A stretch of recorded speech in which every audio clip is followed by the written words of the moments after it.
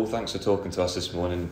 You know, everyone knows about your connection with Portsmouth, but even if there wasn't that connection, it's just a fixture to look forward to, isn't it? They're all tough games. You know, Fratton Park under the lights is an amazing experience for any player, coach, manager. The atmosphere down there will be electric. The fans support the team so well.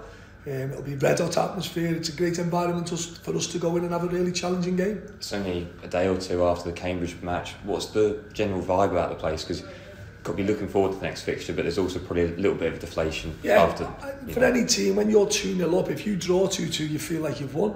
And if you've gone the opposite way, you feel like you lost. It's football. We left the stadium after equalising against Sheffield Wednesday like it was a win. And as a manager, you've just got to manage it. You know, you've got to keep going. It's a tough league. It really is. The games can be unforgiving, both in travelling and game expectancy. And Portsmouth are a good side. They've got a lot of good players. You know, it'll be a really tough test for us tomorrow. There's probably both sides looking at that one thinking, if we can get the win there, you know, in a tough fixture, then kick on from there. Just your next challenge is your biggest one. You know, Portsmouth's no bigger than Cambridge Saturday, Fleetwood Saturday. It's a big game for us tomorrow.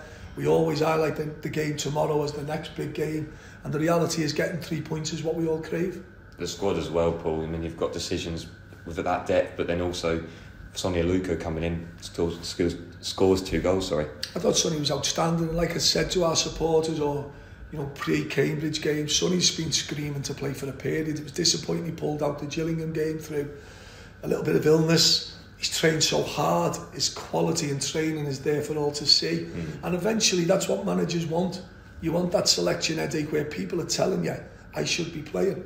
You know, for us now going forward, it's a really good period going into Christmas. Everyone will jostle now to get in positions. You know, we want to jostle our way up that league table to get in a position where our fans can think we are going to challenge. Is that what it is, a selection headache? Because you probably want the same players playing with each other and learning, but then you've also got players that are keen to be involved. I think for all managers it's different. Results dictate your mood. It probably doesn't dictate the calibre of player or what the player will do. It just dictates your mood towards picking them. So for us now, we're on a little run that's going okay.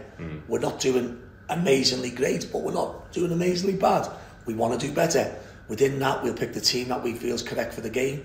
Tomorrow night, it'll be a tough game. Make no illusions, Portsmouth will be an absolute massive challenge tomorrow night. And we've got to make that challenge head on. You feeling that vibe in the group as well, that they're looking at the game saying, well, we've only lost 1 in the last 7, I think, but we want to be winning the games. Well, you keep going, don't you? It's you know yourself, guys, through Sky Sports and punditry now, it's a tough place for managers and coaches nowadays. It's very unforgiving. You know, you only have to wait till 5:05 and you're the worst manager in the world and you haven't got a clue. That's football today. None of us can change that. I think some of us who've been in it probably a bit longer than most would probably like or think can become a little bit immune to it. And it's that strength of character, that strength of mind that can get you home.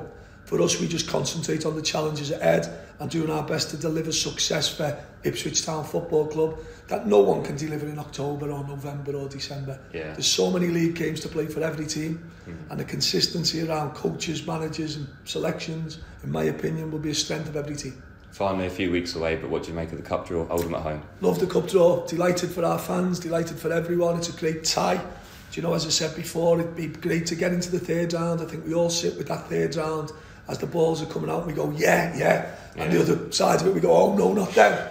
Do you know, for me, I'd love to get a derby match against Norwich. I'd love it to be at Portman Road. I'd love it to be a 3rd round tie.